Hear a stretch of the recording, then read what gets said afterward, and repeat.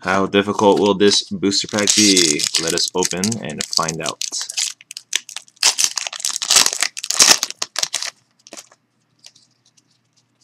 Straight to the rare, and we have a Tamir Ascendancy.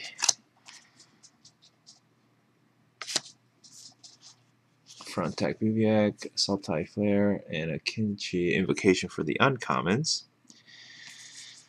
Let's see what else we have real quick. Treasure Cruise, King Lurkers, Disdainful Stroke. Well, I think this one is pretty easy, unless you don't want to go for an aggro route. But Tamir Ascendancy for 3 creatures you control have haste, and whenever a creature with power 4 or greater enters the battlefield under your control, you may draw a card. That is pretty good. I think that will set the tone for your deck pretty well. Thing is, it is possible that you may not get certain creatures with power 4 or greater, and those that do have them might have a high mana. So you might have to go with a little mana ramp alongside with this.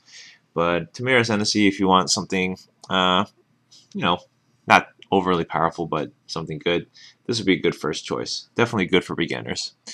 Tell me what you guys think. Write down in the comments. Like or dislike my video. Thanks for watching.